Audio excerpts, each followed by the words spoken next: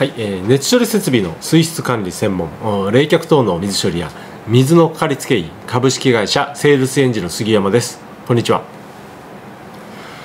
はい、今回はですね、冷却塔で、大量に藻なんかがですね、発生するちょっと原因についてお話をしたいと思います。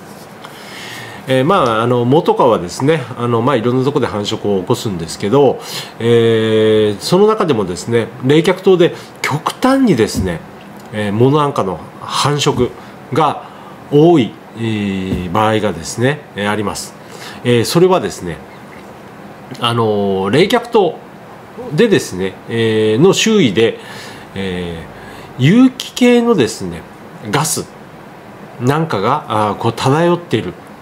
ところはですね、非常に、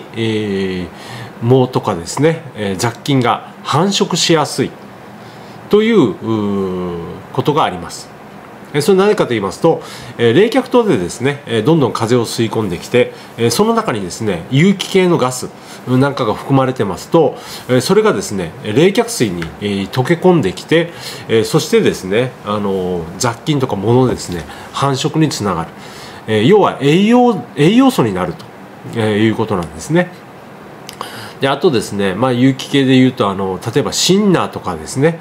そういった保管場所が冷却塔の近くにあるとかですね、そういった時もですね、非常に、雑菌とか藻のですね繁殖がしやすくなります。なんか異常にですね藻の繁殖が多いとかいう時はですね、周りの方でなんか匂ってみるとですね、何か、ガスが漂ってるとかですね、それとかなんかタンパク質の含まれたようなですね、匂い、よくあるのは食品工場なんかですね、ああいった食品工場なんかもですね非常にその雑菌のですね、繁殖が多いという事例があります。例えば工場からの排気ダクトの近くにですね冷却塔があるとかですね、そういったところはですね非常に気をつけられた方がいいと思います。ただしもうこれ建設時にですねそういうふうなもう構造になってますんで、なかなか後から改善するというのは難しい、というところがですね、ございます。で、これ洗浄してもですねもう本当いたちごっこですぐですね藻が繁殖してしまうということがですね続きますんで、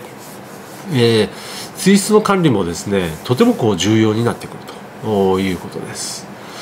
はい、本日はですね、冷却塔で、大量に藻が繁殖する原因についてお話をさせていただきました。はい、そういったですね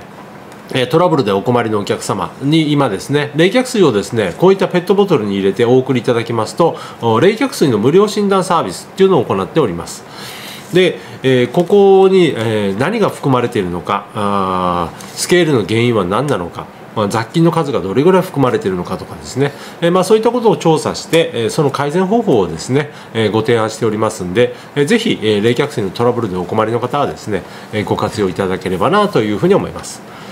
はい、熱処理設備のトラブル激減、10年経っても安定稼働、熱処理設備の冷却水の最近冷えがすごい悪いなとかですね、冷却水のストレーナーがしょっちゅう詰まって流れなくなるとかですね、そういったトラブルでお困りでしたらセールスエンジと検索をいただけますと弊社の詳しい情報をご覧いただけます。どうぞよろしくお願いいたします。